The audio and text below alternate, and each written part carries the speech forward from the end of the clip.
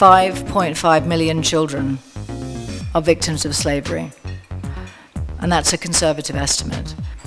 Education and awareness are vital steps, but we need concrete action to counter this darkest of crimes.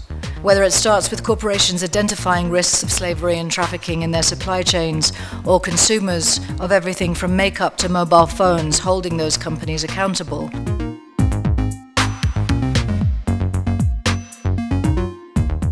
This water crisis is absolutely solvable, and it's solvable in our lifetime. And so the President-elect, I think, as a businessman, will appreciate that for every $1 you invest in this sector, you get back $4.